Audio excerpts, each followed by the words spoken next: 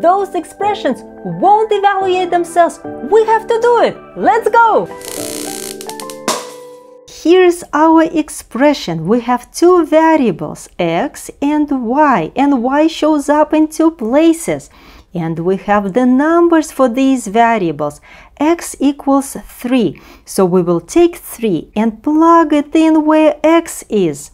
Y equals 2. So we will take 2 and put it where y is in two places. All right. And then we're going to calculate. Let's do it. When you see numbers and variables are so close together, it means there is multiplication between them. Very good. Now let's plug in our numbers. 4 times 3 times 2. So we plugged in 3 for x and 2 for y. Minus, and then inside the parentheses we have 2 times. Our y is 2, so put 2 where y is. And then plus 3. Remember, we have the power here, so make sure you put the power over the parentheses. All right. Next, we are going to calculate according to the order of operations. What operations do we see? We see multiplication, we see subtraction, and we see parentheses. Inside the parentheses, we have multiplication, addition, and this whole thing is raised to the second power. So what do we do first? First, we must do what's inside the parentheses. Inside the parentheses, we have multiplication and addition. So first, we will do multiplication inside the parentheses. 2 times 2 is 4. So let me rewrite 4 times 3 times 2 minus, and inside the parentheses, first we will do multiplication. 2 times 2 is 4. Plus 3, and then this whole thing is raised to the second power. I'm going to write step by step so you see what's going on. All right, we still have these parentheses, so we must do what's inside them. 4 plus 3, which is 7. So let's rewrite this result. 4 times 3 times 2 minus 7. And remember this power. 7 is squared. What do we do next? That's right, we must take care of this exponent. We have 7 squared.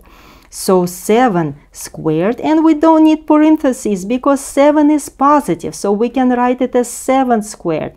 7 squared means 7 times 7, which is 49. Be careful, when you see 7 squared, do not accidentally multiply 7 by 2, because it is not correct. 7 squared means 7 times 7, which is 49. All right, let's rewrite and see what our next step is.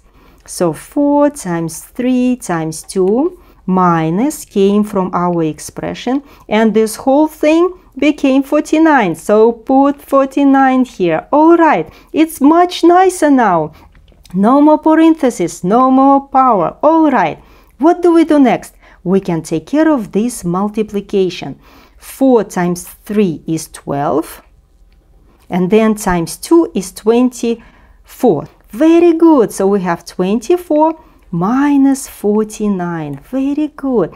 Be careful. Look, 24 is way less than 49. So we can rewrite it as 24 plus negative 49, right? So the result will be negative because we have negative from the 49. And then 49 minus 24 is 25. So the result is negative 25. So that is our answer. Look here. We had an algebraic expression. We plugged in the numbers. We calculated. And then our expression became a number or a value. So that's what it means to evaluate an expression. You did a good job today. I wish you success on your homework and all your exams. Keep up your good work, and I will see you next time.